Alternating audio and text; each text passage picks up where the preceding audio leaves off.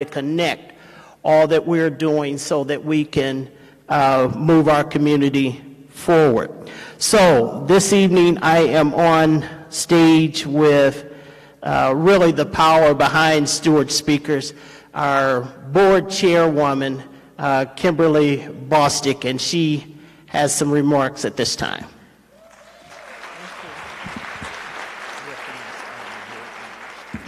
Good evening. This is a beautiful crowd. First of all, I would like to recognize all of our Steward Speakers board members that are out here working. If you guys would just wave your hand. Lori, Tracy, I see you guys in the back. Tamara, thank you so much.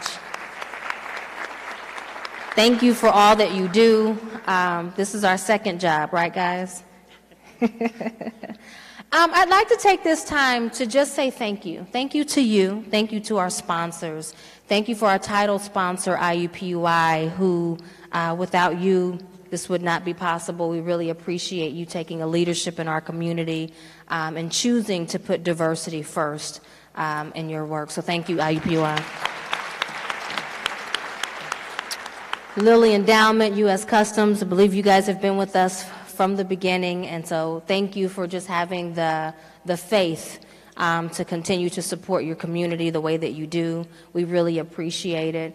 But most importantly, thank you for you who continue to come, the audience, those that engage in the conversation. We want to continue the conversation beyond just having an event, but you continue to do the work day after day. We see you, we thank you, and this is an opportunity. Hopefully you see that this is something that we heard, what you said. We listened to your feedback, and today we'll have the opportunity to really hear from some of our leaders that are here in the community. So I hope you appreciate this. This is a special event tonight. Thank you. Thank you, Kimberly. At this time, we would like to ask James Taylor, Director of Students for the Metropolitan School District of Warren Township, to come to the podium, and that Richard Bray would also stand on deck. Thank you. Thank you. Thank you, Brother Stewart. I have a guest with me today, Brother Stewart. I don't think you knew that our superintendent was coming, but welcome to the pride of the East Side. Let me say that again. Ladies and gentlemen, boys and girls, welcome to the pride of the East Side. We are so excited to have all of you beautiful people in the house with us. We've waited a long time to re-engage with Steward Speakers, the 2020 Town Hall panel discussion on politics, economics, culture, and religion, moderated by my frat brother, Mr. Roland Martin. We were the first school district, I'm going to claim that, Matt, we were one of the first school districts to partner with Steward Speakers over 28 years ago. And like I said, we are proud to re-engage and to commit to the services that they bring to our community. So before I turn it over to my superintendent, he knows I make him wait sometimes while I speak because I got some things I got to say. I promised my wife I wouldn't do this, but I'm going to take the opportunity. I see some Ben Davis Giants in the house. Ben Davis, make some noise. Ben Davis, young men, make some noise, Ben Davis. All right, y'all don't want to clap. So this is what we do at Warren. You know us for our athletic prowess, football, basketball, track. But did you know that in 2019 already, within the last 3 months, we were recognized as the best communities for music education for the 4th consecutive year? We had a Science Olympiad national qualifier be selected to attend Cornell University. Did you know we had 7 of our elementary and high school robotic qualified for the national finals? Did you know that our Nanoline engineering design teams from our nationally acclaimed Walker Career Center qualified to advance to the nationals also? In addition to that, our Finance Academy senior accounting team won the Accounting for the Futures case competition at PricewaterhouseCoopers. Our theater department performed the competition play "Oh Freedom" at the Indiana Thespians Regional Contest and earned awards for the Best Ensemble and Best Actors. Thank you. And did you know you're sitting in the exclusive venue for the Asante Children's Theater? And finally, I want to say to everybody, my role as the Director of Student Services is to make sure that we take care of all of our students and families. And one of our major goals is to decrease the disproportionality of black males being expelled and suspended from schools. We believe, thank you, we believe that if a kid is not in school, they can't learn. So our goal is to make sure that we keep all of our kids out of the juvenile justice system, and Warren Townships, with the leadership of our superintendent, is leading the way. So I'd like to introduce to you now our superintendent, Dr. Tim Hansen.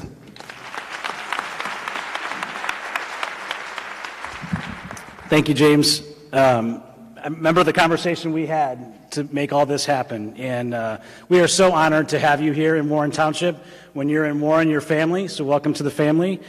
I do want to recognize one of our board members, Gloria Williams, if you could please stand. She serves on our Warren Township board. As Mr. Taylor said, we are fighting lots of battles, and we are fighting those for our kids. I see a lot of young people here tonight, and that's what we're here to do, is to serve them. So I appreciate the opportunity to be here this evening and learn. This is my first Steward Speaker Series. It'll be my first of many. But I also welcome you back. I hope that you enjoy this evening here in Warren Township, and hope to see you again soon. Thank you for being here.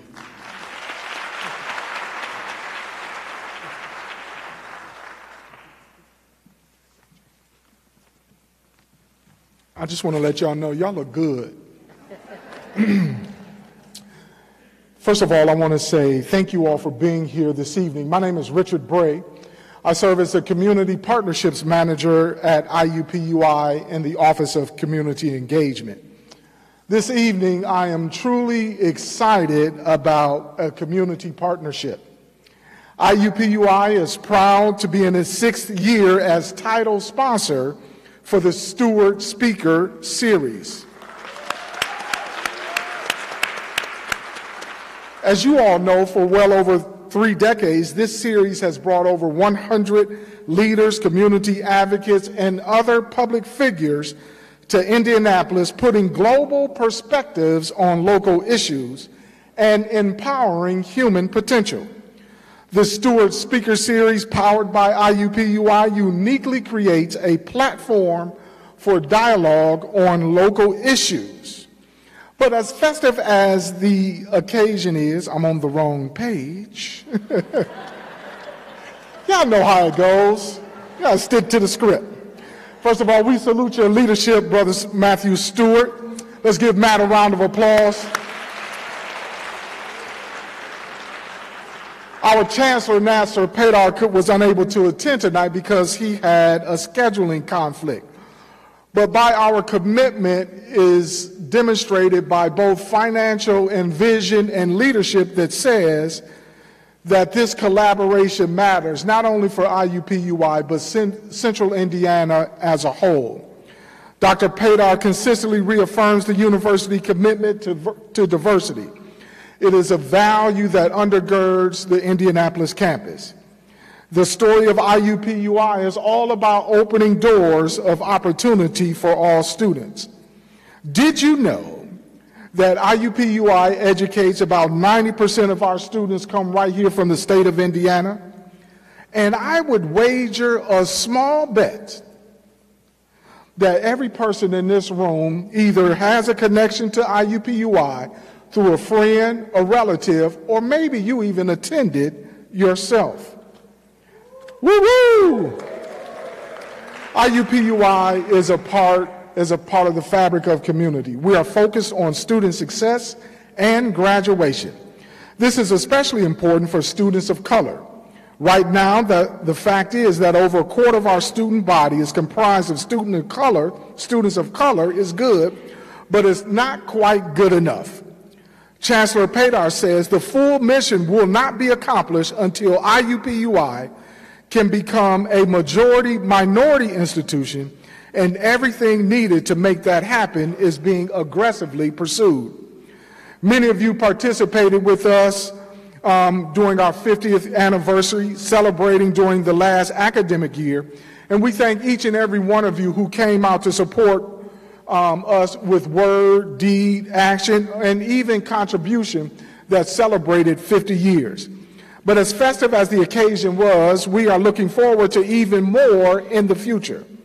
IUPUI collaborations are extensive throughout Indianapolis and growing every day.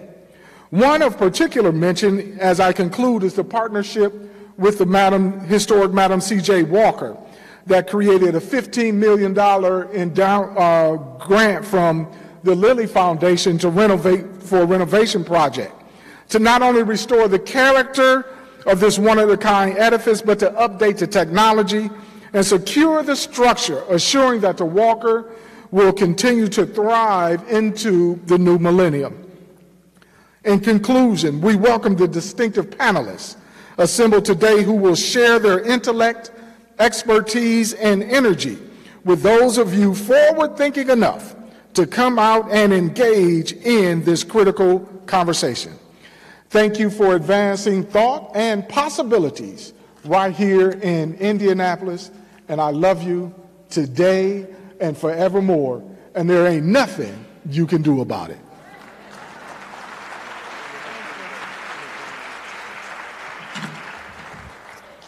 Thank you so much, Richard. We really appreciate your continued support.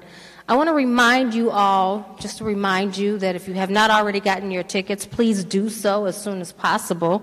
February 26, 2020 marks the next event with Ricky Smiley, followed by Ambassador Susan Rice, which would be on March the 2nd. So if you have not already gotten your tickets, please make sure that you do so and mark your calendar for those dates.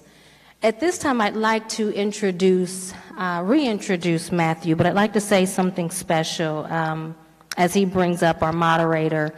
Matthew has been one of the things that the community is really needs to be proud of, is that he has been someone that has poured into Stewart Speakers. And so I hope that you appreciate the conversations. Thank you. I hope that you appreciate the conversations that come from today, and I would pledge, and actually I would ask you to join me as we don't stop here.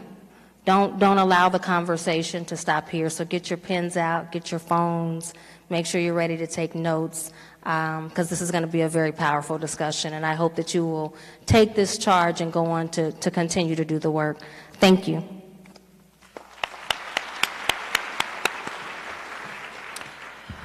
Thank you, Kimberly. Now it's my distinct pleasure to introduce our moderator for this evening, Roland Martin. Martin is best known as the managing editor of TV One Cable Network, where for 4 years he hosted News One Now, the first daily morning show in the history focusing on news and analysis of politics, entertainment, and sports and culture. From an explicitly African-American perspective, Martin has been honored many times for his work, including 4 times by Ebony Magazine as one of the 150 most influential African-Americans in the United States. He has won more than 30 awards for journalistic excellence, and he is 2-time winner of the NCAA Image Award, and my fraternity brother of Alpha Phi Alpha fraternity, Roland Martin.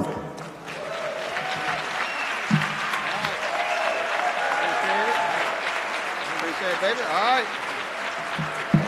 How we doing? All right, glad to be here, glad to see all of you here, glad to be back. Of course, I moderated this last year and was a previous keynote speaker, and so always good to be back here in Indianapolis. I have to correct Matthew for one thing. I'm a 4-time NAACP Image Award winner. Just saying, don't short a brother My Image Awards. Glad to be here for our conversation. We're going to do some changes here. They got seats. I don't sit down, so I'm moving this. And I'll move this here. Also, we are live streaming this on the Roland Martin Unfiltered platform. Last year when I was here, I talked about we were launching this in the last year. Thanks to so many of you, we did 100.7 million views, 345 million minutes watched, and added 240,000 subscribers to our YouTube channel. And so it has been absolutely great, and it's been really interesting. Black folks come up to me saying, man, it'd be nice if you go on MSNBC or CNN. I'm like, no, I own my shit.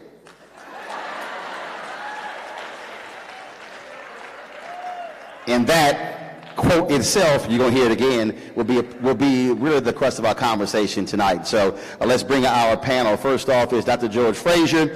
He is the chairman and CEO of FrazierNet, Inc., a company he founded 32 years ago to lead a global networking economic development movement for people of African descent. Spent 20 years in leadership positions with Procter & Gamble, United Way, and Ford Motor Company before starting his own business. In 1987, you came out too early, George. I don't know why you ain't listening. He's been named one of the best speakers in America, and 5 of his speeches have been selected for global distribution by the prestigious Vital Speeches of the Day magazine. Give it up for Dr. George Frazier.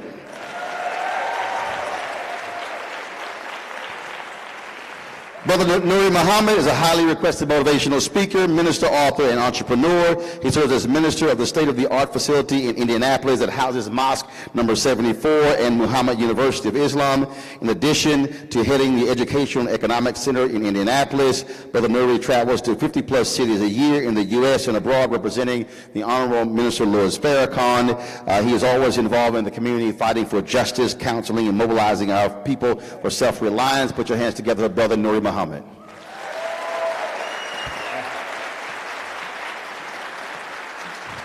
right.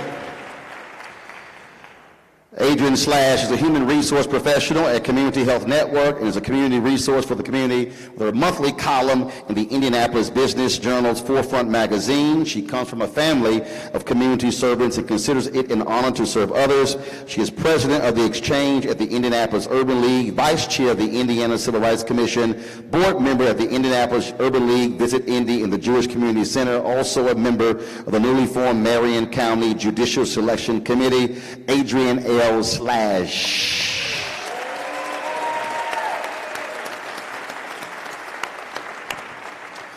Lauren Simmons made history when at 23 years old she became the youngest female full-time female equity trader working on the floor at the New York Stock Exchange. She's just the second African-American woman on the trading floor in the financial institution's 226-year history. Her story has been featured on ABC, CNBC, CNN, and Fox, to name a few. The living fearless girl, Simmons has visited several countries sharing her story. The brand has been recognized by Hollywood as AGC Studio. We're doing a film based on her life where she will be the executive producer. The film will star Kiersey Clemens, who will portray Simmons in the movie. Put your hands together for Lauren Simmons.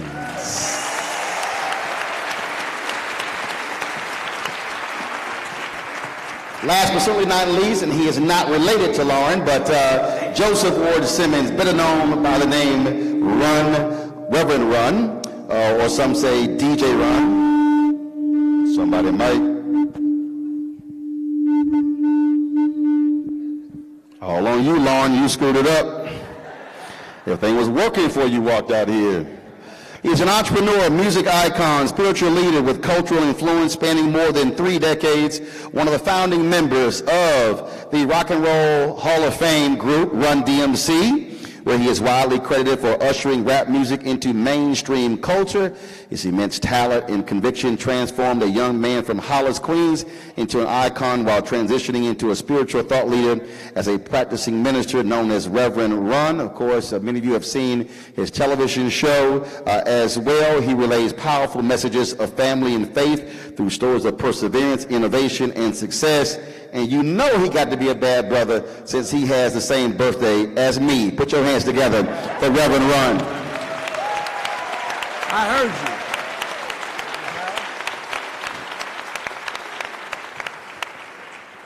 All right. Just so y'all know as well, let's see, right now it's 7:52. At 8:08, Game 6 of the World Series starts. My Houston Astros will be beating the Nationals tonight. That's why I wore the blue and orange African outfit. And just in case y'all think I was joking, that's why I got my Astros socks on. That's how we represent. So if any Nationals fans, y'all might as well go in. Y'all Nationals fans, it done beat y'all 3 straight games. Just took y'all's spirit. Y'all just depressed.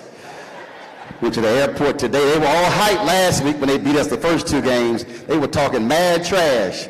They had rosary beads out when I went to the airport this morning. All right, so when we had this conversation last year, what typically happens is we cover a broad array of topics. We talk about politics, we talk about culture, religion, you heard all before, but I'm going to narrow this down to focus on economics. Those other issues will still be a part of this, but I want to keep the attention focused on economics. 52 years ago, when Dr. King wrote his book, Chaos of Community, Where Do We Go From Here? He talked about a lot of that book, economics. That book should be owned by every single person in this room. It is, out of all the books he's written, the most definitive work that speaks to what we should have been doing in the previous 52 years and where we are now. I'm going to put this out to the panel. Anyone can jump in. We don't have those sprinkler head conversations. Feel free to jump in, share your thoughts whatsoever. If you get too long-winded and you see me stepping this way, that means I'm trying to get you to be quiet. But we want to have a really robust conversation. And I'll start this way. Whenever we talk about issues in Black America, our natural inclination is to deal with money way down the line. Mm-hmm. We talk about, if you ask Black folks, what are the top 5 issues? I guarantee you, and look at the studies, criminal justice reform will be number 1. They'll say mass incarceration. They'll say police brutality. They'll say education.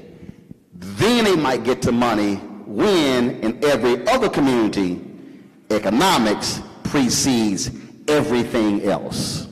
How do we get Black folks to understand that if you do not deal with the money, you cannot confront the other stuff?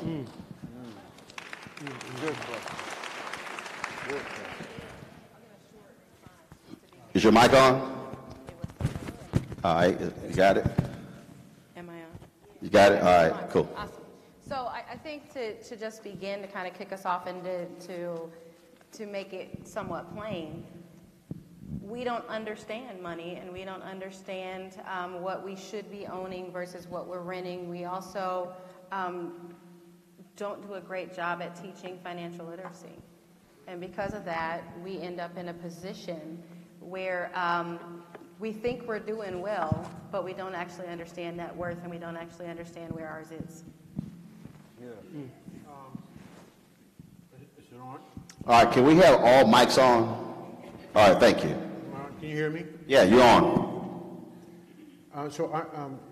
First, yes, I am Black, in case you don't know. I always say that. That's actually the beauty of our culture and race, right? We come in all shapes, sizes, skin tones, hair textures, lots of options, no need to stray. They missed their shout right there, they missed their shout. So I want to say the next thing and still be loved. Part of the responsibility, and I think you hit the nail on the head, around financial literacy and economic education in the context of our community, part of the responsibility for that not happening is with the Black church. I'm just going to throw a bomb out here, and hopefully I will not blow up with the bomb.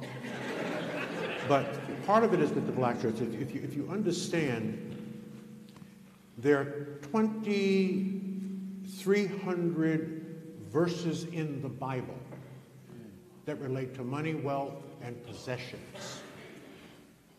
Jesus spoke 31,442 words quoted in the Bible, 15% of those words spoken by Jesus was related to money, wealth, and possessions. 11 of Jesus' 49 parables, the greatest stories ever told, are related to money, wealth, and possessions. It is all up in the Bible. My favorite quote out of the Bible is Proverbs 13:22. A good man leaves an inheritance to his children's children. That's in the Bible. We are the most morally grounded, spiritually rooted people on the planet. We are God's first people. That's right. We are outside of our own spiritual teachings. Front page USA Today, about a year ago, on African American baby boomers and their money. I hope you saw this. Fortunately, the headline on this article was below the fold. And I'll give you the closing of the article. African Americans will be the first generation of Africans in America to raise another generation of Africans in America that will not do better than them. So in the 400-year history of our people in this country, we are the only generation to raise another generation that will be worse off. We need our behinds kicked. Our ancestors must be rolling over in their graves.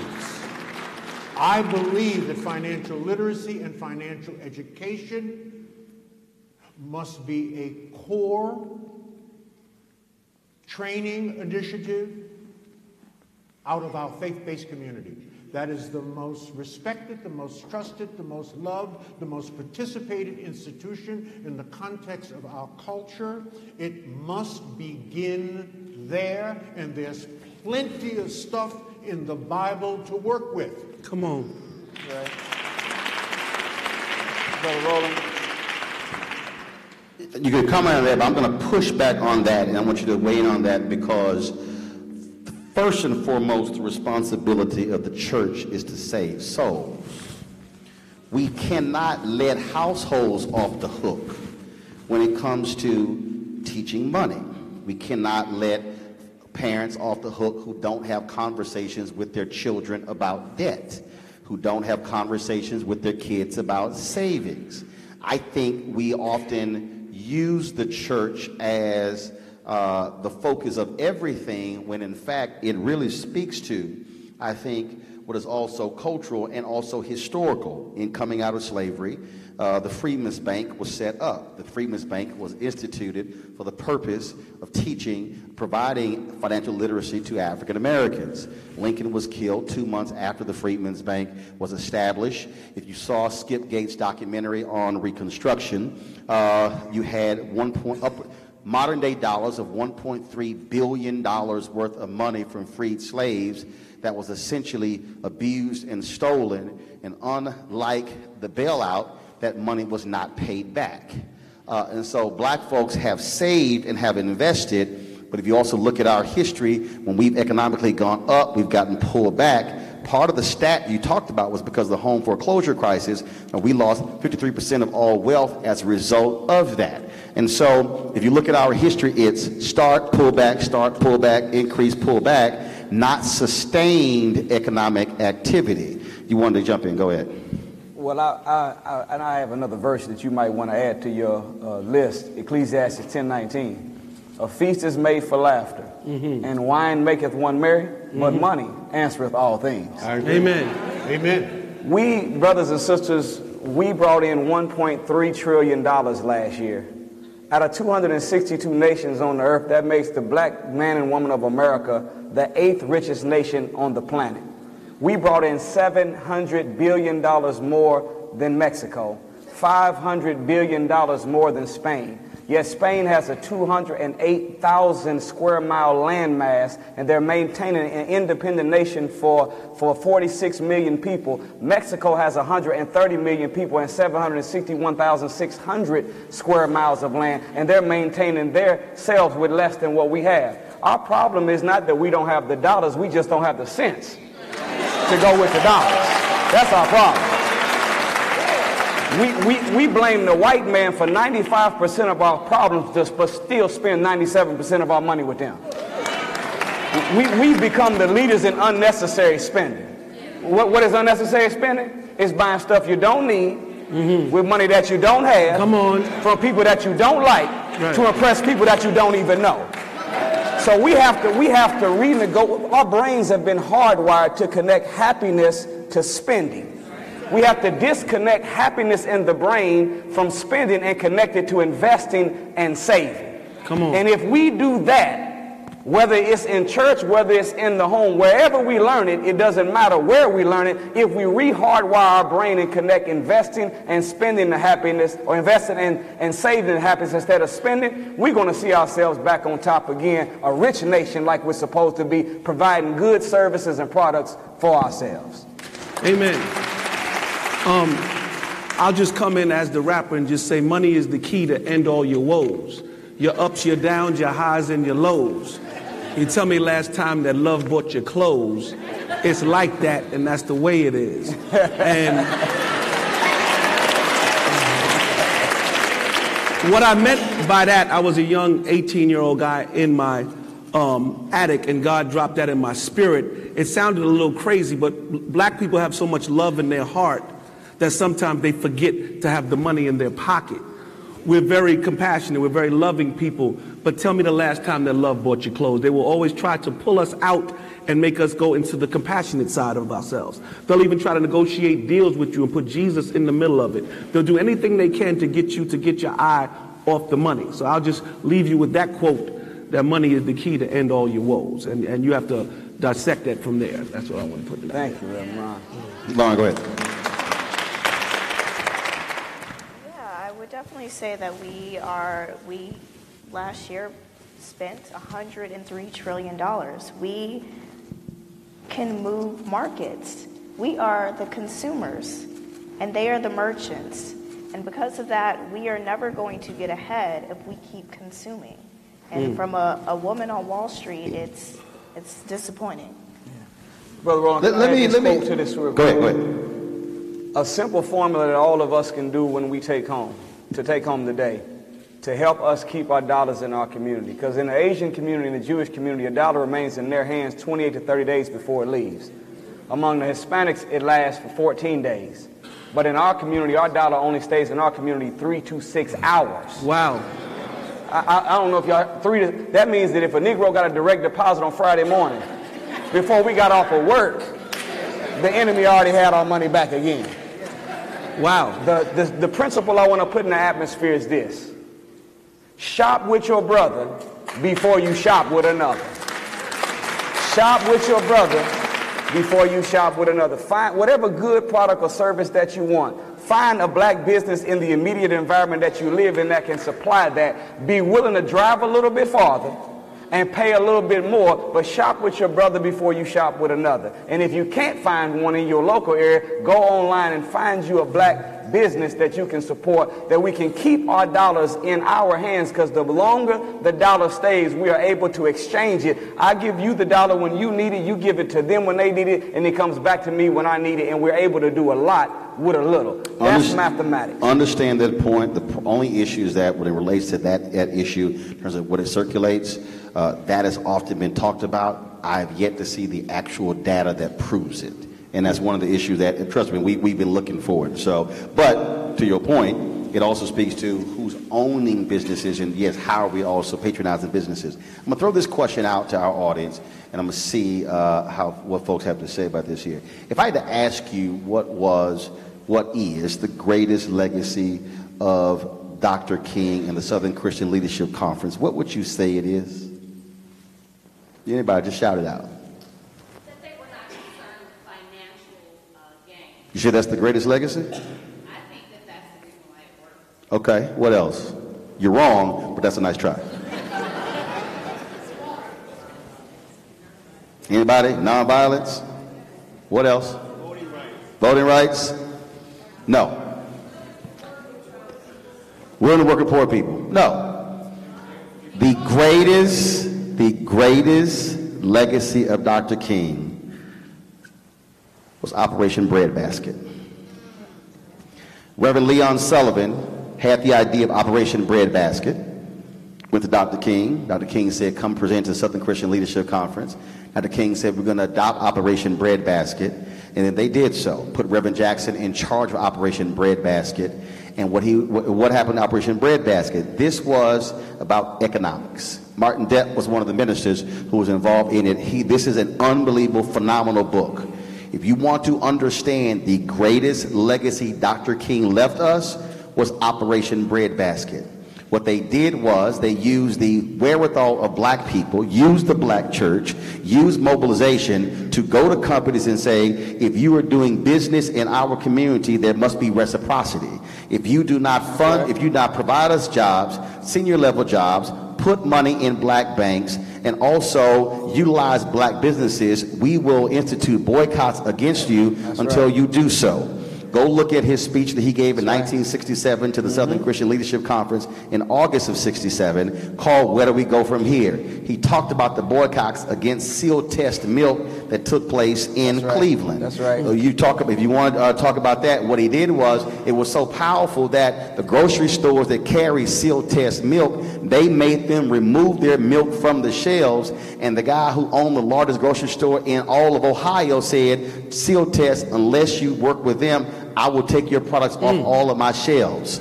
The reason you had massive number of black millionaires is because Operation Breadbasket forced the companies to put their products on the stores in Chicago and other places. Yeah. The last 5 years of Dr. King's life was about money. That's right. Because Dr. King said himself that you cannot confront what's happening in black America if we do not control the economics. And what too many of us have done, and no disrespect, y'all did exactly what black people have done. We named everything else but economic independence. George, if you go back and look at his speech on the March in Washington speech, August 28, 1963, that was a radical economic speech. That was not just about rights. The march was called the March on Washington for Jobs and Freedom. Listen to the April 3rd, 1968 speech at Mason Temple. In that speech, he talked about economic reciprocity. Yes. He said, boycott Coca-Cola, boycott Seal Test, boycott the baking company. He even said in the speech, put money in black banks. He laid out an economic agenda. The problem is too many of us have not heard or read that 43-minute, 16-second speech. Too many of us have gotten caught up in the hoop part of the I've been to the mountaintop, and we ignored what he said about what you should do before you go to the mountaintop. That's right. Good teaching, man. Actual fact. Can I comment on that? And I want to give you a little bit of pushback on your pushback on mine. And so again, I want to say these things and still be loved. To be black and beautiful in this world means nothing unless you're black and powerful. We cannot be black and proud and niggas too. White folks are planning for 3 generations, and we're planning for Saturday night. Okay? Economics must become the new black power. Economics must become the new black power. The Institute of Policy Studies, April of 2017, laid it all out in a 200-page study. And it said, and I've been talking about this for 2 years because nobody else read the damn report. It's now popular. It's a popular phrase extracted from that report, but it was written 2 years ago. And the phrase is, by 2053, if nothing changes among African Americans, we will have 0 median wealth. We will have no wealth. White households will have about $247,000 worth of wealth. We will have 0 wealth. In other words, we will have worked our way into a second slavery. We have got, we really have to think about it. We've got about 33 years to get our acts together. Now, let me break some news to you in case no one has told you. I'm going to tell you, so now you won't be able to leave here and say no one told you. I'm going to tell you. White people will not be saving black people. White people are not even thinking about black people. Do you know who white people are thinking about? White people. They're thinking about their husbands, their wives, Yep. their schools, their businesses, their neighborhoods. They're not thinking about you. Asians ain't thinking about us. They're thinking about Asians. In fact, Asians have solved their own unemployment problem opening small Asian restaurants in black neighborhoods. In fact, if you go into an Asian restaurant and there are 4 brothers waiting on you, leave. That is not a real Asian restaurant. Because Asians don't employ black people. They employ Asian people, right?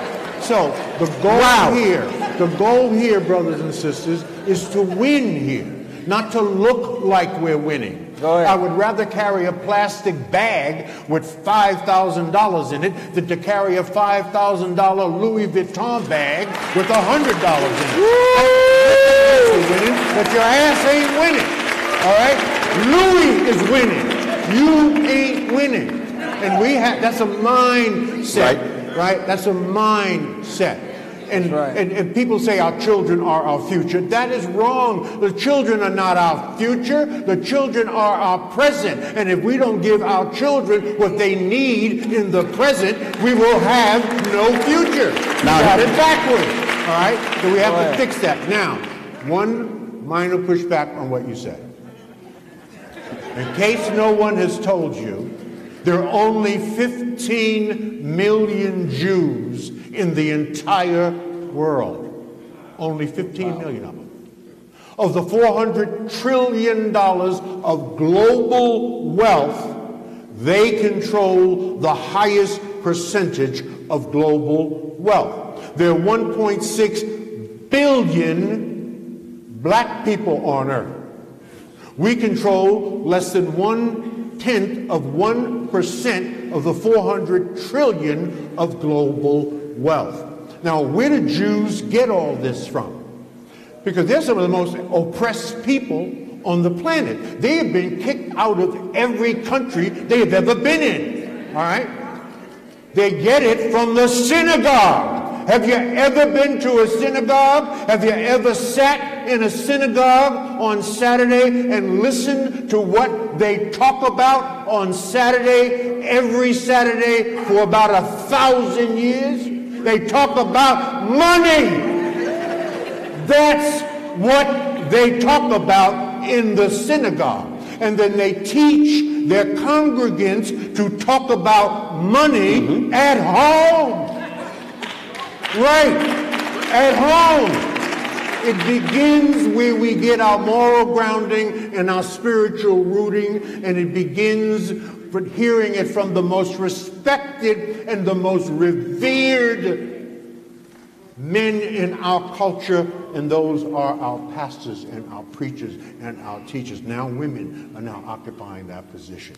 So yes, it must, I believe, begin in the church. The church influences us to speak to it and to teach it and to model it in the home to our children. And that's how it works. We are God's first people. Do you understand that? We are God's first people. He made us first. We've been in this country for 400 years. And we own the fewest number of homes per capita of any cultural group in this country. We own the fewest number of businesses of any cultural group in this country. And we've been here 400 years. Now, we know that there's institutional and systemic reasons for it. But that was then, and this is now. Well, I will give you pushback. Pushback is good. No. I'll show you. If I want to have a conversation about Islam, I'm calling Brother Nuri. If I want to have a conversation about Wall Street, I'm going to call Lauren. If I want to talk about networking, I'm going to call you. If I want to talk about healthcare, I'm going to call you. If I want to talk about the whole issue of rap and music, I'm going to call you. Thank you. What they're doing in the synagogues, they're having business leaders lead conversations. I have moderated numerous sessions. When we are discussing economics, ain't no business people on the stage. There are civil rights people, there are preachers, but there's nobody with P&L responsibility.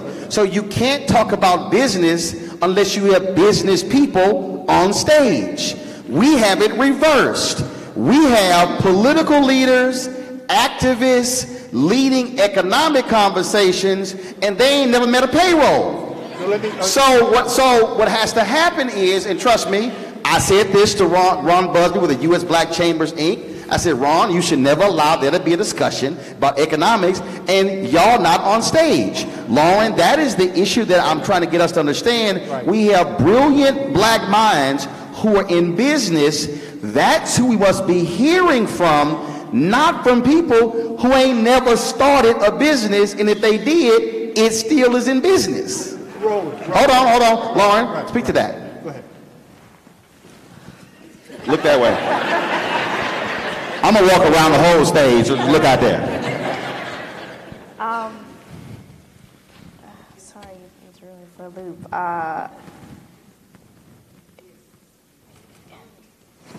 We need business people talking about business. Otherwise, we have the wrong people leading us in a wrong direction. That's right. Yeah. Not business people, right? Business people. Matter of fact, no, you can be a business person if you still know what the hell you're talking about. I'm cool with that. Because there are a whole bunch of black folks in our history who had a second and third grade education, but they were millionaires because they understand business. Is some folks who can pronounce business and can't run nothing. Lauren, go ahead. Well, what our history in America has showed us, I think of Weeksville. Is anybody familiar with Weeksville? Weeksville in Let us know. New York. Weeksville is one of the first African-American black communities that was founded in Brooklyn, New York, that had its first millionaires. And they were all congregated together, and they built their own banks, built their own housings, did their own educational system, and they taught it on. Weeksville was around for 127 years. And then people got money and realized, I'm going to go across the water. I'm going to go into Manhattan and put my money there. And slowly but surely, by the early 1900s, Weeksville had disintegrated. Now, I just did a piece on Hulu for Black History Month this year with Michael K. Williams, myself, and 3 other individuals, and we went out to Weeksville, and I had never heard of it. But the fact that in 2019, now that I've heard of it and I've gone around and this has been on television, et cetera, people have not heard of it.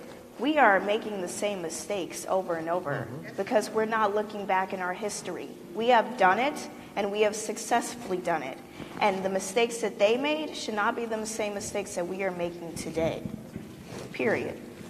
Adrian, when Nuri talked about rewiring, I have been talking for years, and we're actually going to have this discussion on my show. I've been saying that absolutely there has to be a reprogramming of Black America. And the reprogramming has to hit so many different facets because, to his point about self-esteem, we derive self-esteem by, yes, what I'm wearing, how I look, how I'm flossing. I think about when I was working at WVON radio, a couple of my colleagues were CNN. They came to set up my radio studio for some Skype stuff for CNN.com.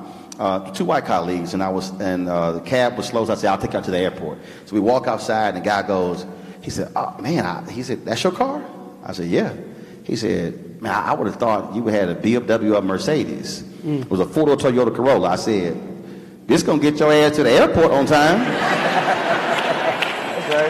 And I told him, I said, 32 miles to the gallon. I said, does all I need to do, and it's paid for. I said, and if I go to a 5-star event, black tie, I will drive this sucker up to any hotel, hand the keys to the valet, because I don't give a damn what none of y'all think. And he was like blown away by that, but I needed him to understand my value ain't in the car. Hell, I wash my car once a year. I don't care what it look like on the outside. It's running. I don't care what y'all think. And when I say don't care, I don't give a damn what not now person in this room thinks about what I drive. Because y'all ain't paid for nothing. And we really have to have a completely a rewiring, a reprogramming, and it has to start. I mean, talking about adults, kids, whatever, because that, to me, allowing that to continue contributes to us being broke, contributes to us not understanding economics and saying your value is not in what you wear or what you drive, it's really what you can do here. Speak to that again, how that has to be a focus of so many of us. So I think that the one thing that we really get lost on is the fact that everyone sees you, they take all your pictures, we've got social media, it's blinding people, we're showing people things aspirationally instead of being realistic about life. Yeah. So I think that we have to get ourselves to a place where if you are doing well financially and you understand systems, everyone has to teach other people. And we can't just create a wonderful bougie black wealth space. We have to be willing to peel back the books, show people how it works, teach everyone, build up trust inside of our communities so that we are doing it. And it's not just one section of people who invited their friends to talk, but it's everybody that's massing their money. Yeah. And we have to do the education piece from a holistic approach. And that's we cannot, we can't afford to continue to let some people do well and watch folks who have bad practices with money inside of our families, inside of our friendship circles, and inside of our little groupings, that we're not showing how to do stuff. So, well, Rev, for me, it's self-esteem. I got frat brothers who have private planes, and I'm like, bro, way to go. But I'm not sitting here going, oh my God, I don't have one. I will get my behind on United, American, Delta, Southwest. Ain't no in hell I'm flying Spirit. But the point is, my self-esteem, Reverend, is not tied into, oh my God, I wish I had that. Amen. I'm proud of what they've gotten, but my self-esteem is, if I'm in first class or coach, I'm good, because guess what? It ain't the bus. And if I got to take the bus, I'll take the bus. So much of this is self-esteem, where we're trying to run with folks, and it's hurting us economically long term. Yeah, well, at the end of the day, when I first decided to put this collar on, imagine going from the Drake of my time, Run from Run DMC, to putting this collar on my neck. That wasn't a popular decision to most people until they saw me with the family. I believe that I was the one that made the shift to get rappers to start getting married and to walk into the self-esteem is in the home, and what you should be bringing to the people is showing images of a loving father in the home, so we can get the fathers back into the home and get the people to come together. So for me, making a decision to go from Run to Reverend Run seemed very crazy to everyone that was around me, because when I started to do it, at that point, gangster rap was the biggest thing. And people thought I was crazy. I'd come onto the red carpets and they'd say, oh, is this your Halloween outfit? I went through much ridicule until Run's House hit MTV. And when that happened, I saw the shift. I remember being with Jay-Z one day, and he was doing a charity event for us at Madison Square Garden, and he saw me just sitting back with my Reverend collar on and my suit, and at that time he still had on his, baggy jeans and stuff, and he said, I see what you're doing, but now you see LL Cool J married, Jay-Z married, Kanye married, and all these different people, because God took me and put me in front of the masses, and he made sure it wasn't on a church channel. He said, let me take the Run that brought us to this rap music and put him on MTV, where they have the Jersey Shores and all the crazy stuff. And the craziest thing is 1515 Broadway, nobody believed this could happen. They had a guy with a collar sitting there promoting a channel, a white channel at that, and showing them that black people are family people, that we do love being family, so our self-esteem should be more centered in family than in things. And that's what I bring to this situation. Yes, sir. What I think, what you were saying, Brother Roland and Reverend Ron, is you're calling it self-esteem, but really there's a difference between self-esteem and self-worth. Amen. What you all are representing from the inside out is not self-esteem, it's self-worth. Self-esteem is what you think about yourself based on how other people see you.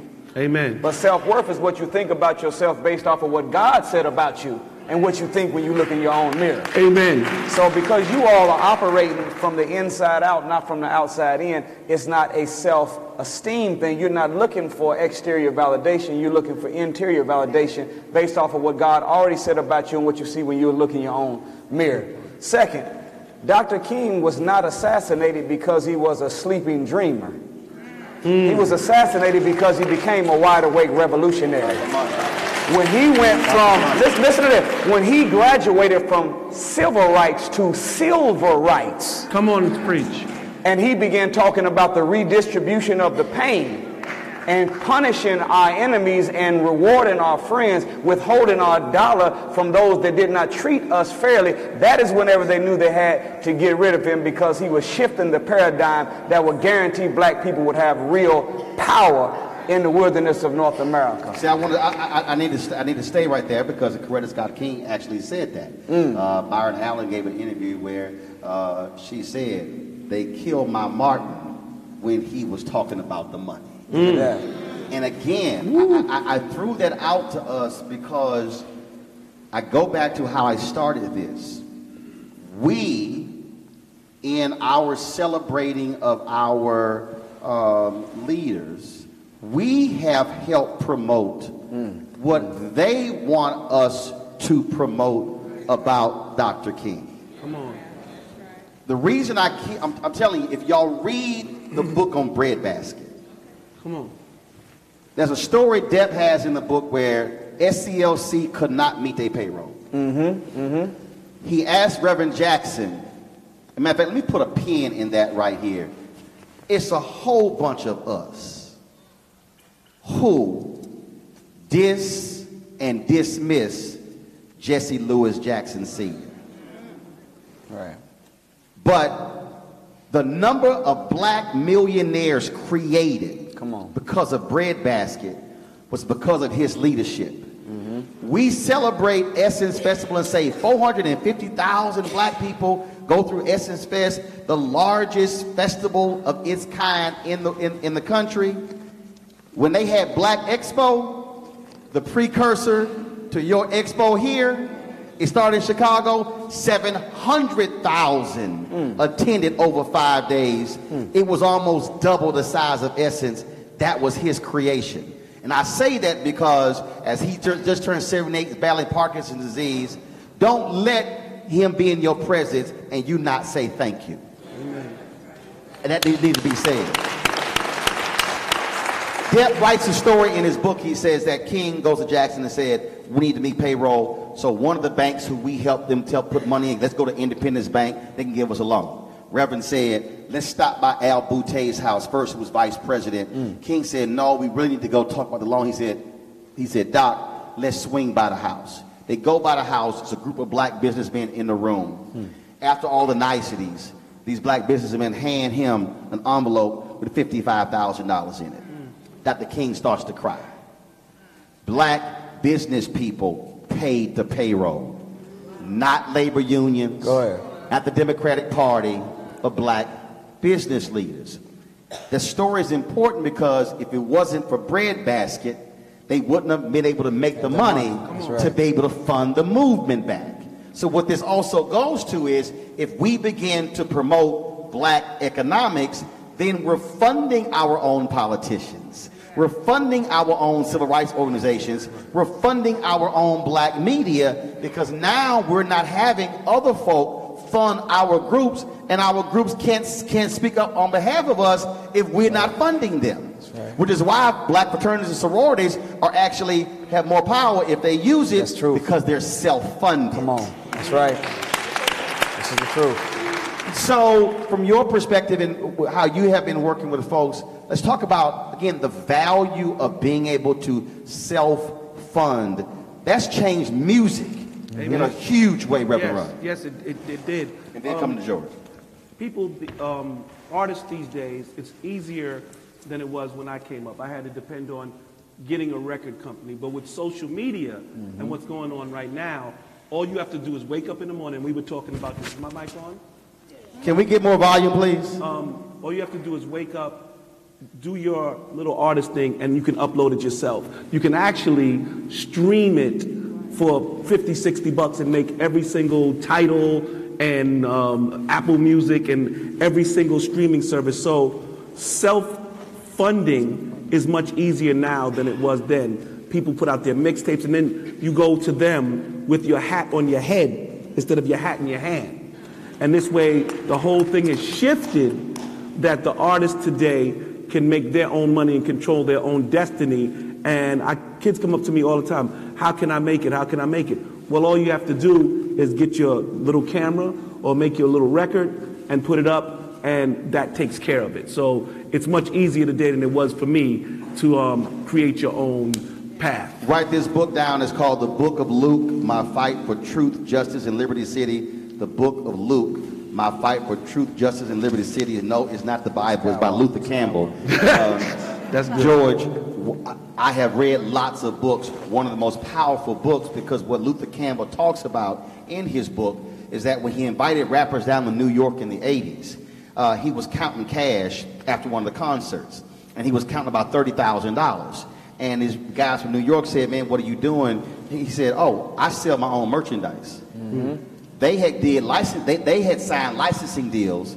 Somebody paid them $2,500 for the licensing rights, and they were making all the money. He's like, I just made 30 grand just off this one show. Mm. He said that with Jay-Z and Diddy and 50 Cent, they are the 2.0 version of what he was doing. Amen. Because they saw that, and the deals they're now done with Vitamin Water, Ciroc, all those sort of deals, they have become multimillionaires because they saw what guys like what he was doing. And again, but it's understanding the economics and how black folks can fund it, the idea of self-funding, and you're not actually begging somebody else and giving away, in essence, our natural resources where somebody else gets wealthy.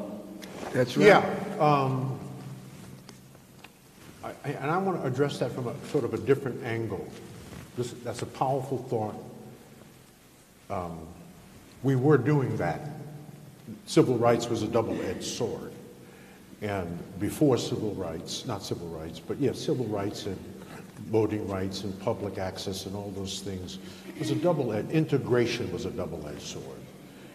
Because before integration, when America wouldn't feed us, bury us, allow us to shop with them, allow us to bank with them, allow us to save with them, we did all that stuff on our own. We self-funded all of that. We built some of the great Black Wall Streets, so much so that white folks were jealous and burned them down. So we understand how to do that, but we have fallen into a couple of really very bad-ass habits. We have some very bad-ass habits that we have to come to grips with. Number one bad-ass habit we have. Black people are addicted to instant gratification versus delayed gratification. We buy what we want first, not what we need. That's right. Now, we understand why we want to look like all of that. We understand that we have been an oppressed people for 400 years, and we are trying to make a statement that I am somebody, and so we go for the Nikes and the Louis and all of that stuff to say, look, I'm as good as you, right? So that's instant gratification. We have got to move towards delayed gratification. What people you're sitting up here on this stage are excellent examples of delayed gratification over time. They've paid the price, they've taken the risk, they've taken the bumps and turns and bruises and the obstacles that was in their way, and they ultimately are sitting on this stage. They have deferred more to delayed gratification than to instant gratification. Very bad habit. Second bad habit. This is huge.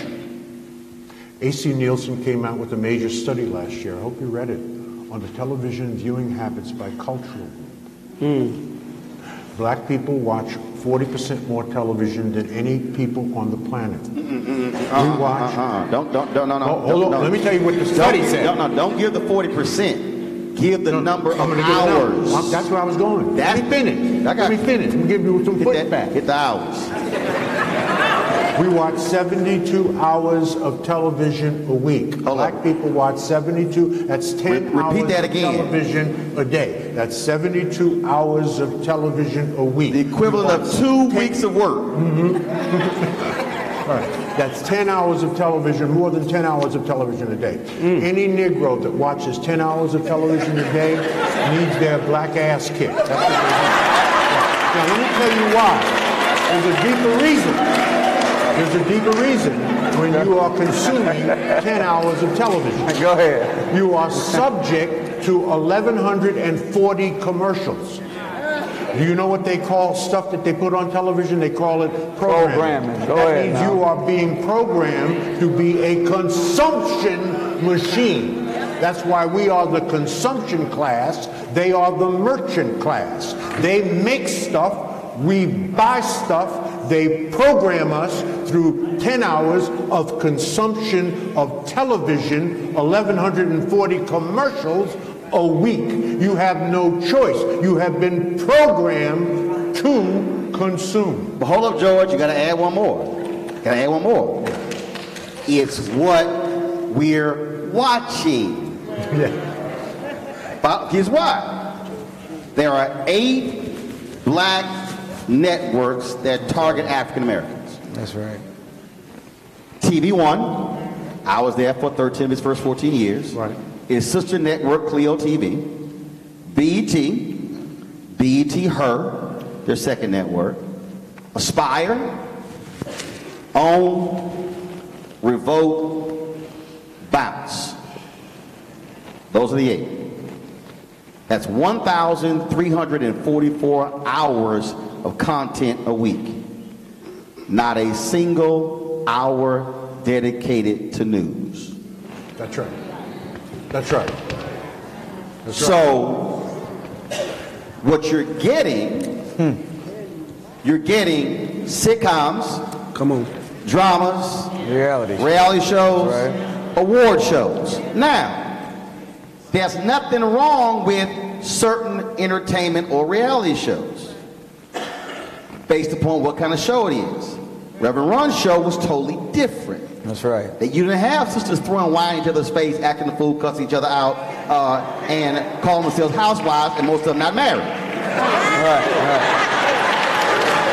Go ahead. That's true. So it's not just how often we're watching, it's what we're also watching, which means, Lauren, we're not being fed the right information. So we have food deserts, but we also have news and information deserts.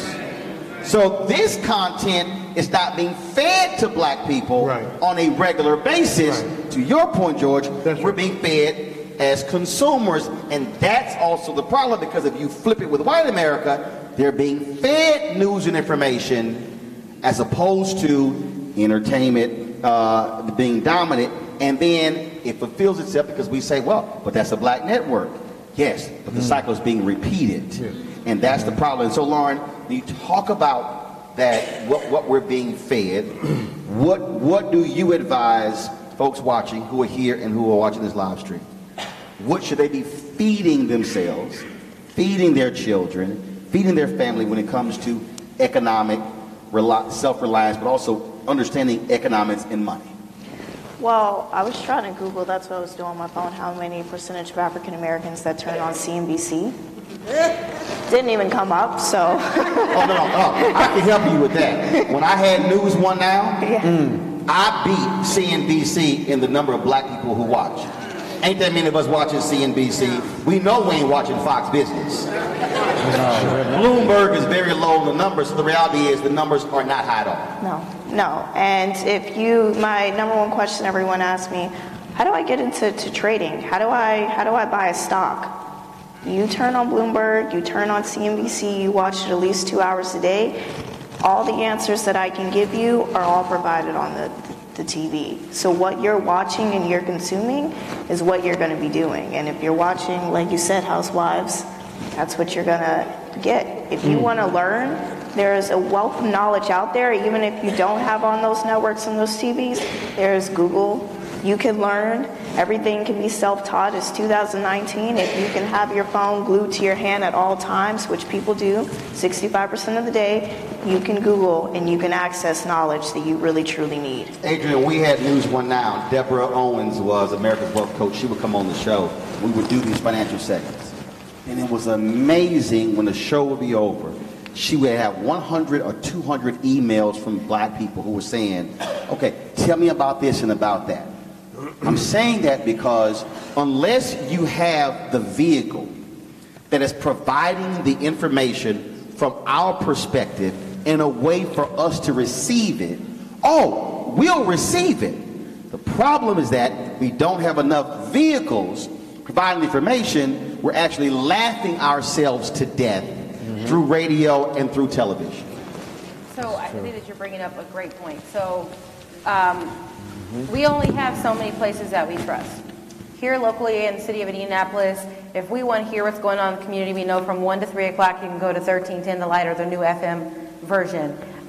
They have to then make sure that they're programming everything that we want to learn here. Oh, 1 to 3. From 1 to 3 p.m. Monday through Friday. That's 2 hours. Right. So you have to make sure that you are near a radio, live streaming online, or maybe watching on Facebook if the person who is doing the show live is live streaming. And those of us who cover from time to time, we figure out the best way to do it. What's happened with the other 22?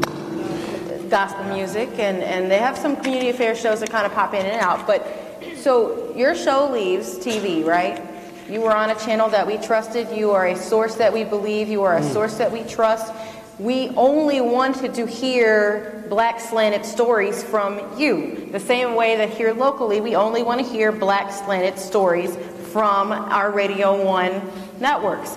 If we do not have people that we trust giving us news we can use, we can't guarantee that we trust any of it. Therefore, why should we even start trying to answer his questions or start learning the information that the Lord is giving us? We can't do it because we need to get things from sources that we trust and believe that aren't going to, pardon my French here, screw us over. Which why, Brother Nuri, we have to think differently about new technology. That's right. You mentioned the phone. There used to be a thing called the digital divide that still exists. What happened was black folks actually had mobile devices and not computers at home. When the economy changed to mobile devices, black folks were prime positioned. Because we said, I can't pay 2 bills. It's either a home phone or a cell phone. So we owe black people, according to the same Nielsen report on black consumer, we over-index on PDAs, smartphones, as well as pads. We over-index. We over-index on social media. Brother Nuri, the point is not that we over-index on social media or on those devices. It's what we're doing on the devices. That's right. We're playing games and reading entertainment on the very device that has the information that you're talking about, you're talking about, you're talking about, you're talking about, and we're walking around clueless saying, who's going to teach us, when it is sitting in their very hand. Well, this, Brother Roland, you're on point. I wanted to put a statement in the atmosphere that renegotiates our attention from the television. Leaders are readers. The slave masters, leaders are readers. The slave masters, after they got finished recooking the public school system, and made sure that they cut us out of all our images, out of all of the curriculum. That's right. They have a saying now, the best place to hide something from a nigga is to put it in a book. So if you want to get the best stuff, you're not going to get it on television. You're going to get it out of a book. And you'll find that when you open up a book opened in your hand looks like a bird and its wings spread out. At least it looks like the birds that you used to draw when you couldn't draw the good art. Y'all remember that? You know what I'm talking about. And you've heard of something called the bird's eye view? Yes. Have you noticed that wealthy people live in the penthouse suite and it's never downstairs by the gift shop, it's always on the top floor? The mayor's office here in the city is on the 25th floor in the city, the top floor, right? You go to a hotel, you want the presidential suite, you're not down on the first level, you're on the top. It's something about having that bird's eye view of being up in the air, and books will take you up in the air like a penthouse suite, like the top floor of a city county building. And when you're higher up, everything that looks big to others looks small to you. When you're high up, you can see farther than everybody else can see. And when things look smaller than to everybody else, it becomes easier for you to approach and fix. Leaders or readers, turn off the television and pick up a book. But here's but I go back to when you talked about self-esteem, self-worth, and I want Reverend Ron start here first, and I'm going to come to George. It's also understanding vision. Yes. So you talked about News One Now. December 2007, Alfred Liggins calls me to his office to tell me they're canceling News One Now. I don't flinch, not a punch in the gut. While he is talking, while he is giving me the reasons why they're canceling the show, I'm already planning. Yep. Amen. In fact, I was planning 3 years before. No, I actually started planning what I'm doing right now the day we started the show. Because I always focus on the next thing when one thing is already started. Amen. Because I anticipate it ending. But the thing that was a trip, Reverend Ron, was that black people, when you gonna be back on television? I own this. Right. Ownership. They will go, yeah, man, but we need you on CNN. So you want me to go back to what I did 6 years ago? Actually started doing 12 years ago, haven't done in 6 years. And you want me to go back into a system that I don't control, where I don't determine the topics, where I don't own the content, I don't determine who the guests are, but you want just to hear my voice. Amen. I said, you do understand by launching my own digital platform, I own it, I control it, I determine the topics, I determine the guests, and I determine when and where we do the show at any time. Go ahead. And his brother's looking at me like I'm strange. And he's thinking I'm literally crazy. And I'm trying to get him to understand is that when I made CNN money, they told me, oh, when you were on the rating spiked, but I got paid a small amount of what they were generating on advertising. Amen. The deals that I now cut, I talk to the advertiser directly. There is no middle person. You the middleman. And I'm walking this cat through, and he's just looking at me like I'm crazy. And I'm trying to get him to understand the difference between operating in somebody else's system and over here having freedom and flexibility. Freedom or a slave. To control all aspects of it.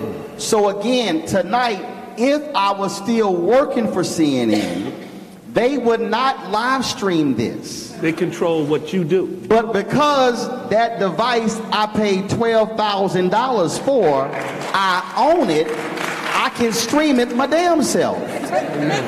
And so I'm trying to get us to understand that. Speak from your perspective of, we're talking in the car, reality. When you made decisions and your business partners were saying, Ron, just shut up and sign the sheet of paper, but you had a different vision. Yeah, well, for me, I saw an open door.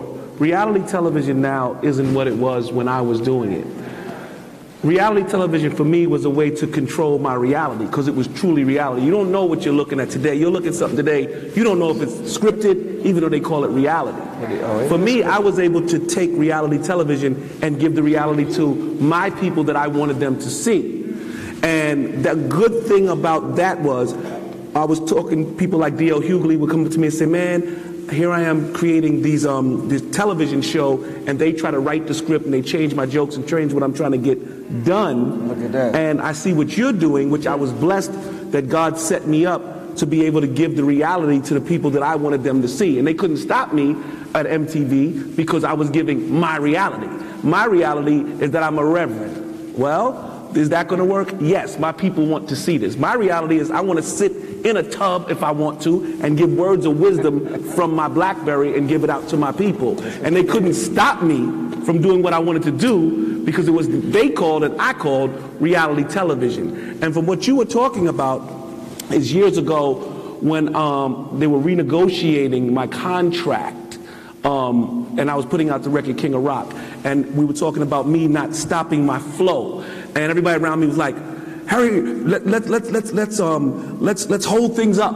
Let's stop things and try to negotiate a bigger contract. And I sat in the middle of a floor and I bust out in tears. I said, I'm not moving until y'all hurry up and sign this contract, which seemed dumb to everybody in the room, but they was only going to get an extra $100,000, an extra $20,000, or whatever that might have been. But for me, I said, if I keep this momentum going, I can control what I'm doing, and in the long run, I'll make more money on the road than trying to fight this little record company who thinks they know what they're doing. And I ended up in the Rock and Roll Hall of Fame and all these great decorations that have come to me through making my decision to say, let's keep it going, let them keep those pennies. And now I'm not in a deal, what they call a 360 deal, where they keep all my money if I hit the stage.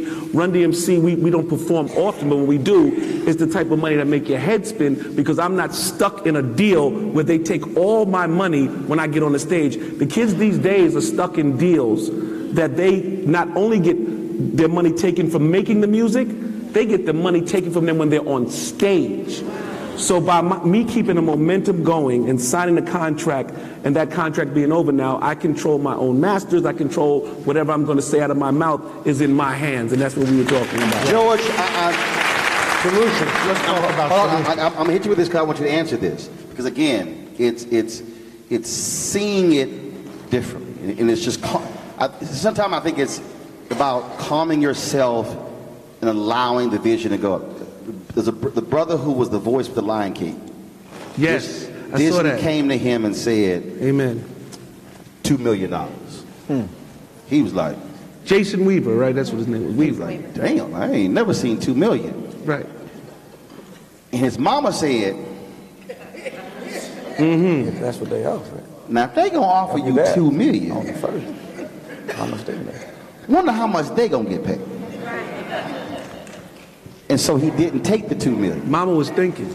Mama slowed down and said, hold up. Wait. So they took fewer dollars, but he has probably made $20 million and will get paid his entire life, and his estate will get paid because of the deal they cut. Delayed gratification. So let's, George, I want you to unpack that. I want you to unpack, because I pulled up Bobby Bonilla, the baseball player. Bobby had a contract. They wanted to pay him this annuity, and he said, "No, I don't want to take it." His wife, now his ex-wife, said, "Fool, take the deal." Bobby ain't played in a decade, but gets paid $1.9 million every year on a certain day, and will get that money for like another 20 years. It's the greatest deal ever in sports, because his wife said, "Fool, read the fine print." I want you to speak to how, when we talk about economics, how we need to take a breath to see the vision beyond just the dollars that are right in front of us. Sure. Very quickly, let me give you a piece of advice. I'm an elder, 75 years old, so listen up. Black don't crack. Right? Listen up. Even light black don't crack. Hey, I learned it. So they say beige don't age. That's a new lie. I made a very important decision. And I want you to make the same decision. No longer debate Negroes that Harriet Tubman would have shot.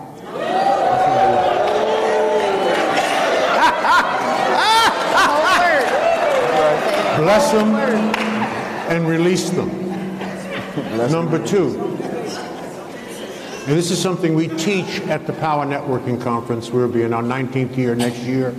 Forbes called our conference one of the top 5 conferences in America not to be missed, because we simply spend 96 hours unpacking and giving you specific direction, thoughts, creativity, and ideas around the 4 pillars for the intergenerational transfer of wealth. This is Proverbs 13:22. A good man leaves an inheritance to his children's children. Dr. Fraser, what are the 4 pillars for the intergenerational transfer of wealth. You just addressed the first one.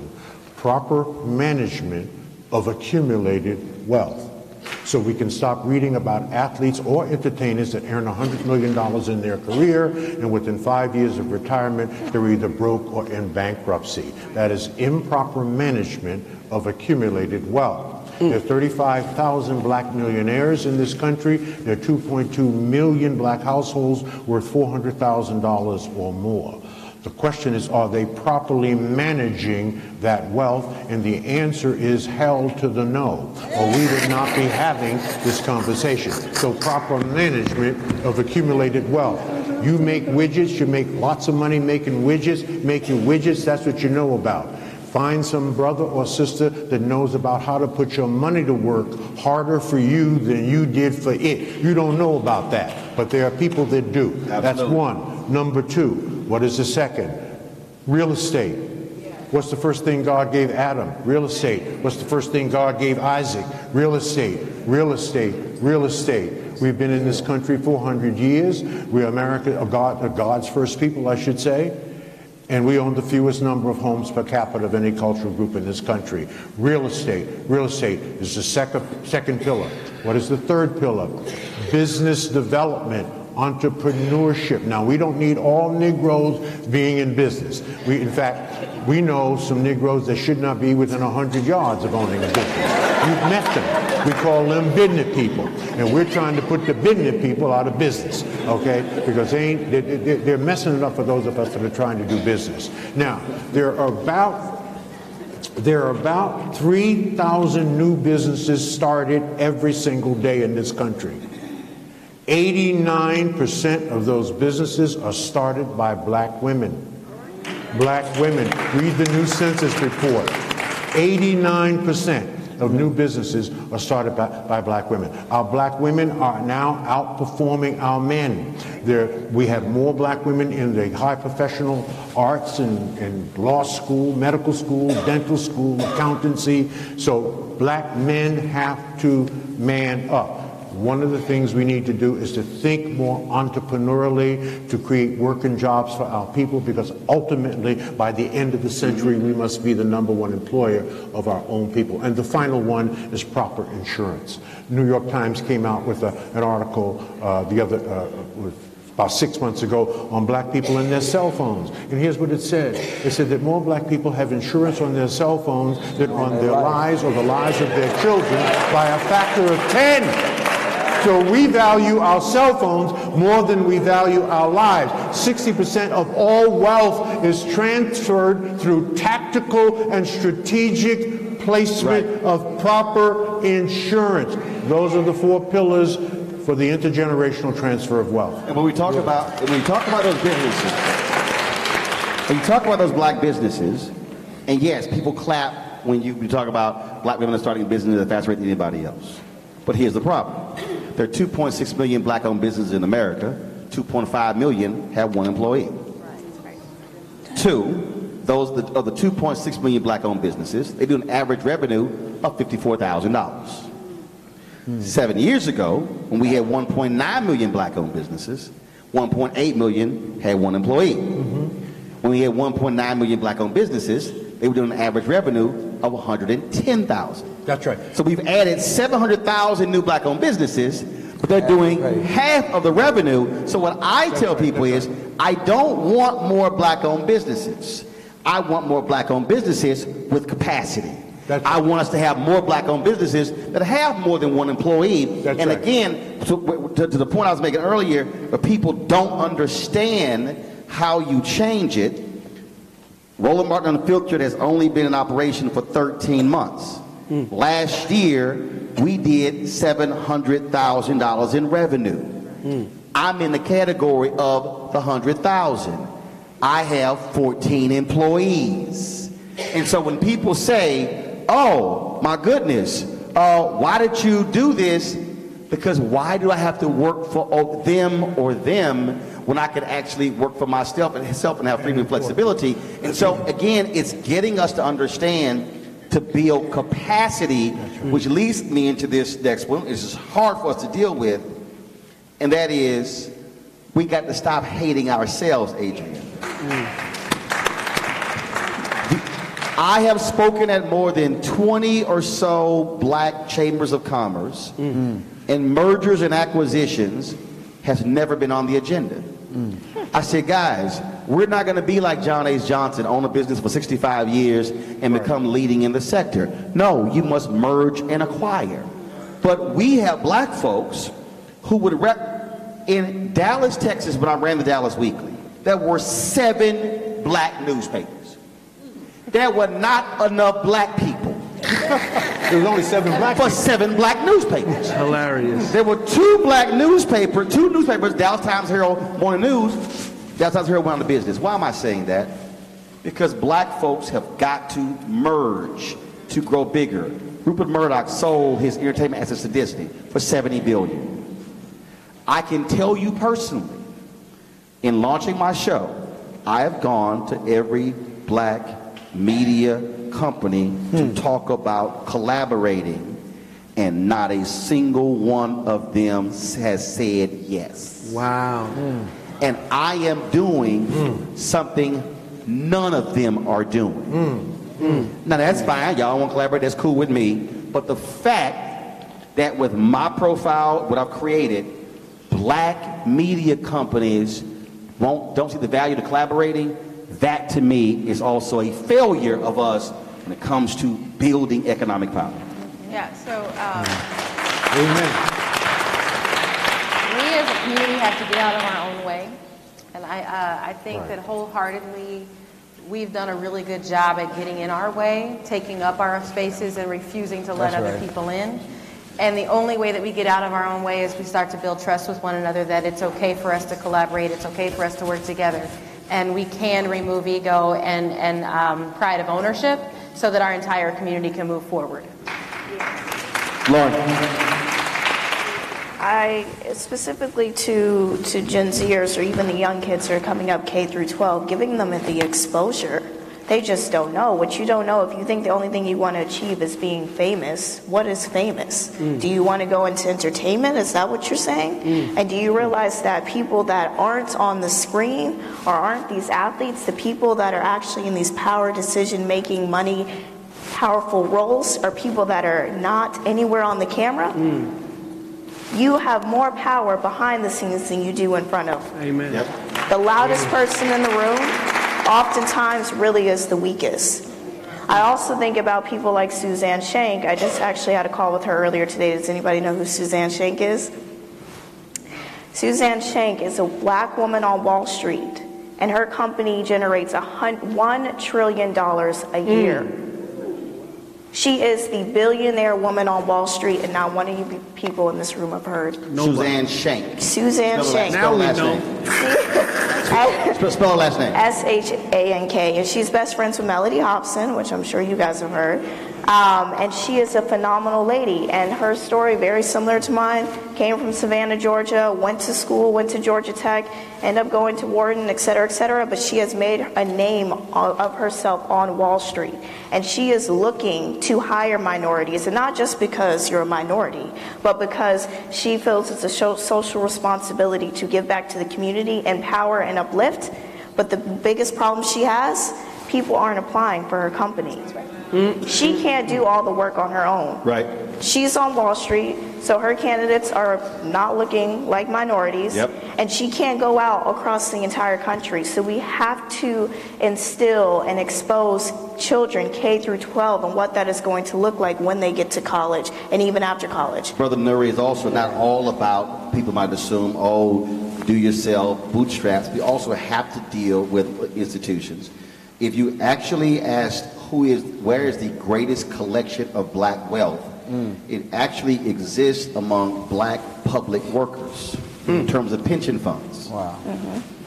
Of the $1 trillion federal pension fund program, black folks only manage 100 million of that. Wow. BlackRock wrote the rules to benefit themselves. They control about 60% of that $1 trillion. Wow. When I went to the Treasury Department in 2010 under Obama, I sat in a meeting in one of the lunchrooms, and two brothers, and they said that minority firms outperformed white firms on the management of TARP funds. First thing I said was, does that mean minority folks get more money to manage? They went quiet.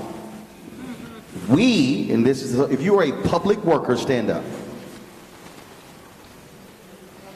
Okay, public worker meant you work for the city, the county, the state, the federal government. If you are a public worker, stand up. If you are a retired public worker, or current public worker, or former public worker, teacher, firefighter, y'all just figured out y'all public. Okay, you have worked for a government. No, stay standing. I'm trying to show you something. Okay, last one. If you've worked for a teacher, firefighter, for the city, the county, whatever, stand up. Now look around this room. You've just proven what I said. There are more people who work in the public sector than the folks sitting down. Every single one of you in the public who worked in the public sector, you have a pension fund. You should be asking your pension manager, how many black law firms are you using?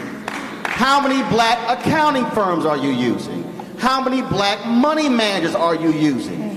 You must be putting pressure on the state pension funds, because the state pension funds, Lauren will tell you, are the biggest investors on Wall Street. The same in federal. So black people we're sitting on wealth and not demanding black reciprocity in the management of your pension money. Wow. That, Brother Nuri, is something that we have to deal with, and there are people who've been trying to break those walls down, and they understand, to George's point, they know who controls the money, has the power, and we've been asleep at the wheel. Speak to that, and then I'm going to bring up the board chair for a comment. We're going to have final comments from our panel. Go. Well, the fact that currency is what money is called, coming from the same root word that current comes from. Come on. And current means power. Money is a source of power. So anytime that we get involved in economics that connect to an institution, we're trying to ask them to give us some power. And we'll find that you can go to the bank that you bank with, they'll give you an $80,000 loan for an Escalade, a $250,000 loan for a plastic house, a $150,000 loan for education that won't work, but you go ask that same bank for a $10,000 small business loan and see what they tell you. Wow. Why won't they give you $10,000 for a small business loan when they'll give you $250,000 for a house that ain't worth nothing, a car that's going to be worth nothing after you drive it off the lot, and an education that hasn't proven to work? It's because they know that that business is warfare, and whenever you get involved in a collection of currency, you actually have power. So I agree with you. Those that have your funds or funds or pension funds with them, make them. A. Philip Randolph said he met with Franklin Delano Roosevelt, and after he stated the black plight and all that was there, look what Franklin Delano Roosevelt said to him as the president. He said, yeah, I agree with everything that you all have presented before me. And then he backed up and said, now make me do it. I'm telling you this, they're not going to do nothing for us unless we force them to do something for us. And the threat of a march in Washington in the 30s caused FDR to sign that executive order because he did not want 200,000 black folks coming to D.C. The threat of it made it sign it. So our unity is more powerful than a nuclear bomb.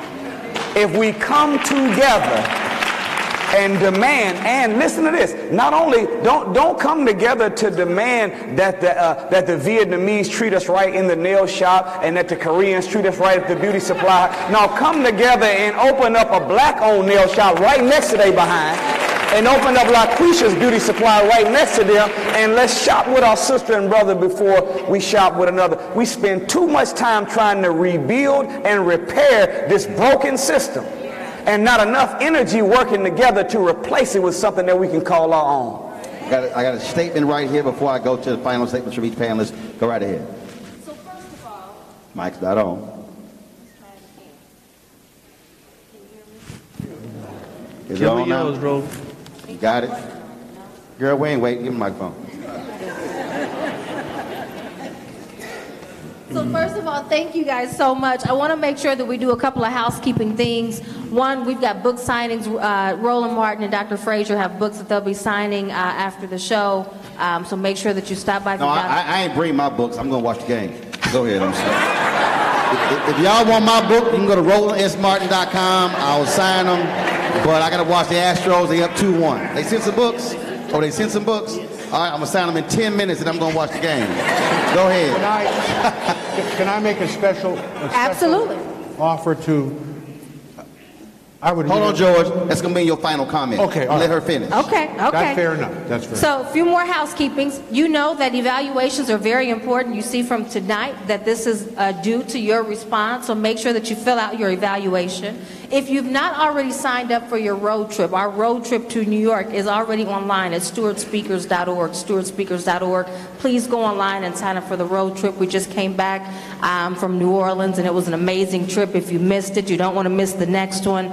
Also, if you have students that would be interested, sponsor a student. We're just talking about how we make sure K through 12 that the students have opportunities to see. Sometimes you don't know. If you don't see it, you can't believe it. So make sure they have an opportunity to go and see that historical trick.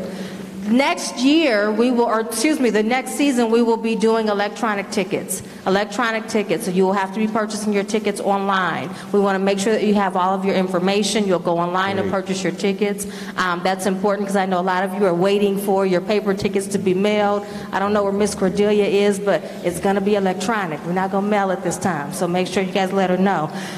February 26th and March 2nd. February 26th and March 2nd are the next two events. Ricky Smiley on February 26th and Ambassador Susan Rice on March the 2nd. Don't forget to get your tickets. We're going to turn it right over to Roland for our last remarks from our speakers before we go.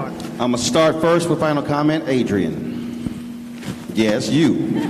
Yes, you. All right, so I think that the best that I can share with you is that our community only works when we all participate, and when we all participate, it should be everybody's goal to unify and to work collectively as a unit, which means we got a lot of work to do, but the work started, and it's important for everyone to show up the next time we invite. Brother Nuri. Thank you, sir. I would say this, that one of the things that we need to do in our community is change our language as when we address one another. Let's go back to that old time when we called each other brothers and sisters. Right.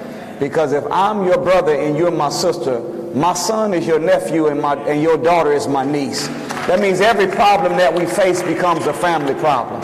When we see each other as brothers and sisters and each of our children as nieces and nephews, we go back to that ancient African axiom that made us produce the pyramid builders and those that built the Nile Valley civilization, Timbuktu, and the city of Atlantis. It takes a village to raise a child.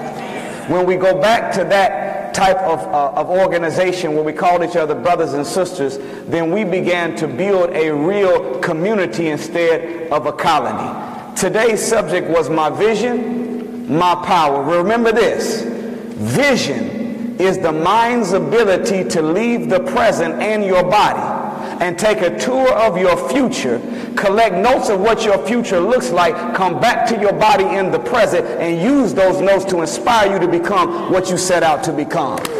And if you take the knowledge and let it be the power, you and I will be able to achieve everything that we wanted it to achieve, and we can do it together like never seen and never done before. That's what I would say. Lauren. I was just going to say that all different groups have figured out the secret formula, and it's not. We work better together than we do apart. Let's have exposure, let's have knowledge, let's come together and really mean that. I'm so tired of getting on so many stages and repeating the same messages. I really mean it. We are our biggest roadblocks. So we have got to stop. We have got to stop with the victim mentalities and all the reasons why we can't. We can, and we need to do it starting now. George.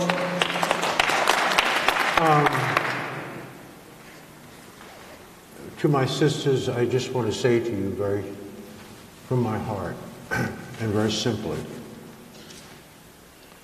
if you can't build with them, don't chill with them.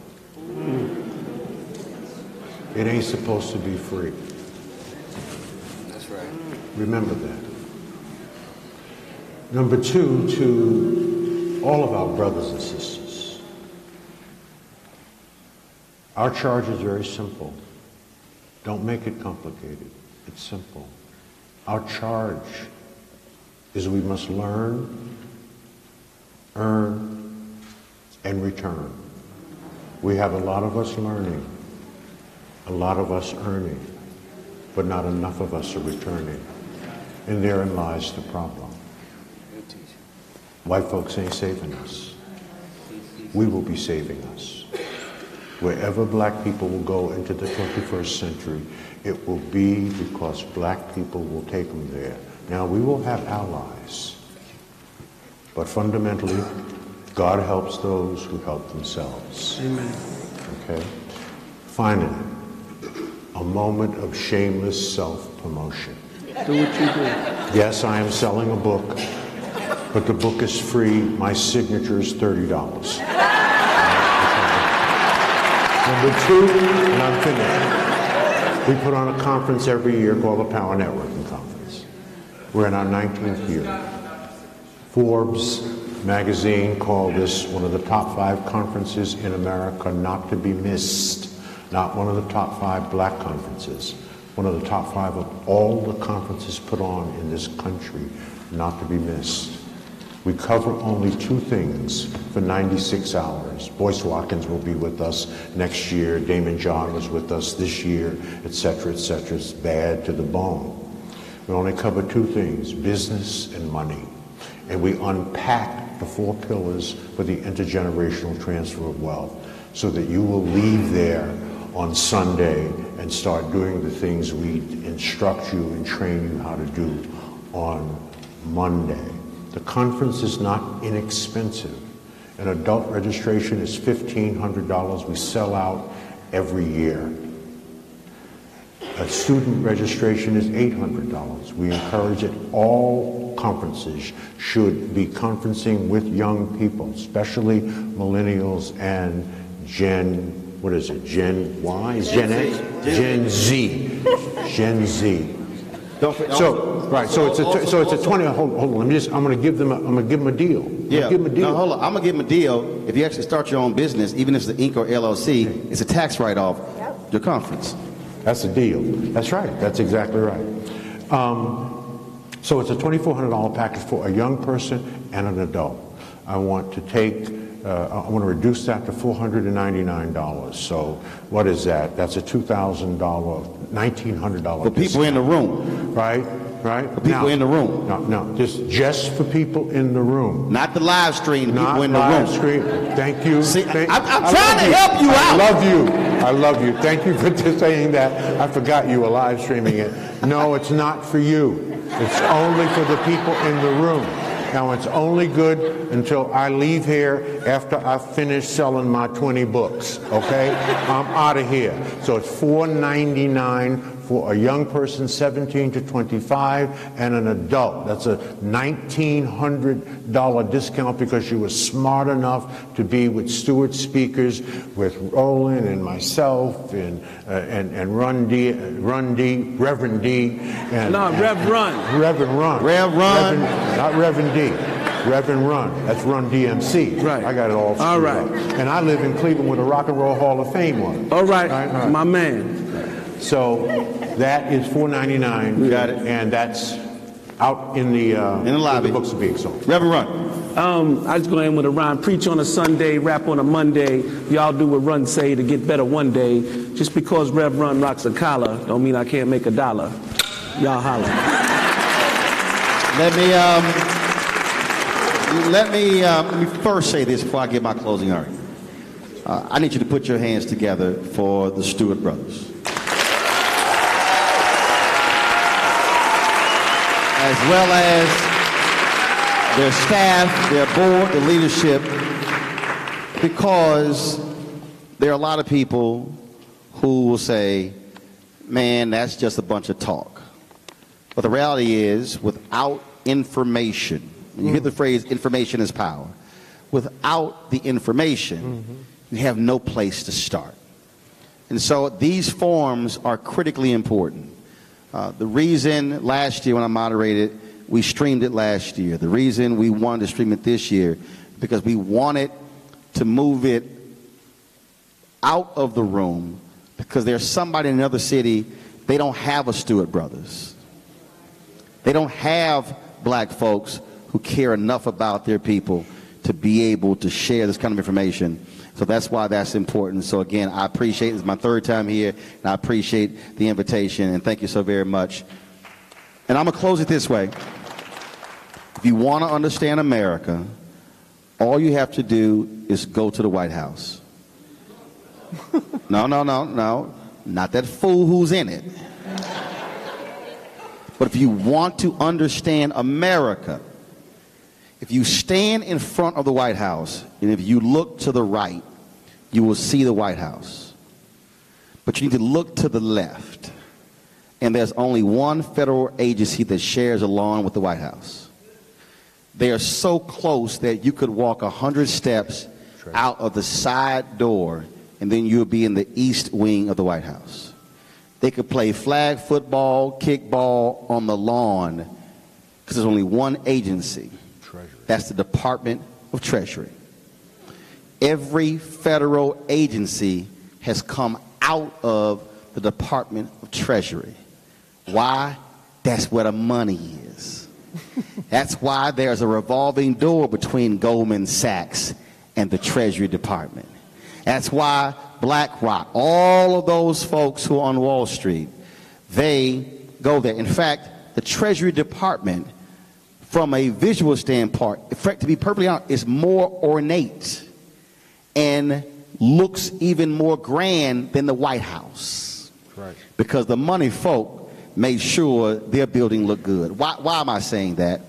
Because I started this conversation off with, if we are going to achieve freedom, black folks, we cannot start every conversation with social justice. I'm not denigrating social justice, but you cannot say Black Lives Matter if you also don't add Black Dollars Matter. That's right. They have no problem with us fighting police brutality. They got a problem with us fighting for the money. And when we start fighting for the money, and when we use the power of the public workers to demand black folks are managing pension funds, and we use our power and tell the ad agencies that if we're watching 70+ hours, damn it, y'all got to make sure that black firms and black media companies are getting the ad dollars. If we use our power to flex our economic muscle like Operation Breadbasket did, like Reverend Jackson has done, like Dr. King did, then America will be scared to death of us. And why is this important? This is my last point. We are 24 years away from America becoming a nation that's majority people of color. Mm-hmm. Which means that if we continue the current trend educationally and economically, black people in the United States will look the same as black people in South Africa, where we will combine with Latinos and Asians be the majority, but we will be dragging from the back economically. Whites own 9%, there are 9% of whites in South Africa, they own 72% of the land. We need to understand white folks have played the money game. If you want to change America, show me the money. And when you start talking money, folk look at you differently. I want our activists fighting for our social rights, but I need our money people fighting for economic rights. And Frederick Douglass said, power concedes nothing without a demand, and you must agitate, agitate, agitate. And I'm saying, show me the damn money. Amen.